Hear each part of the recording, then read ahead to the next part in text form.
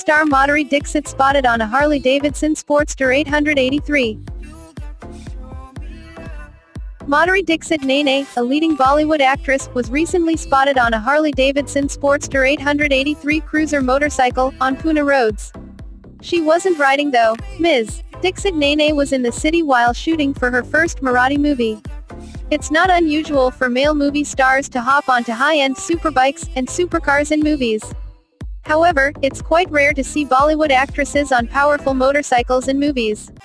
With Madhuri now appearing on a high-end motorcycle for a Marathi movie, more actresses may follow suit even in regional movies.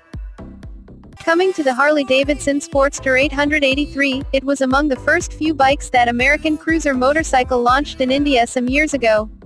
The Sportster 883 was also the first Harley to be assembled through the CKD route at the Motorcycle Giants India Assembly Unit at Bawal, Haryana. The motorcycle features an air-cooled 883cc V-twin engine, famed for its distinct potato exhaust note.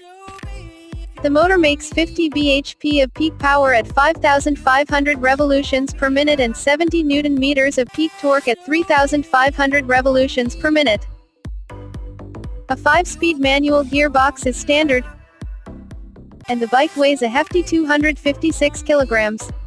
The motorcycle, in its 2018 iteration, gets ABS and fuel injection as standard.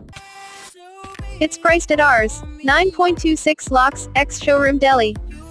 Harley Davidson also sells a bigger engine Sportster, with a 1,200cc V-twin motor. The Sportster 1200 is priced at Rs. 9.89 lakhs, ex-showroom Delhi. For those who want less expensive Harley Davidsons, the brand offers the Street 750 and Street Rod, both motorcycles being built in India with local parts sourcing. This has allowed Harley to price them very competitively, with the Street 750 starting from Rs.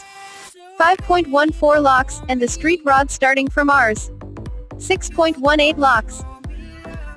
Both bikes feature liquid-cooled, 750cc V-twin engines, with varying outputs.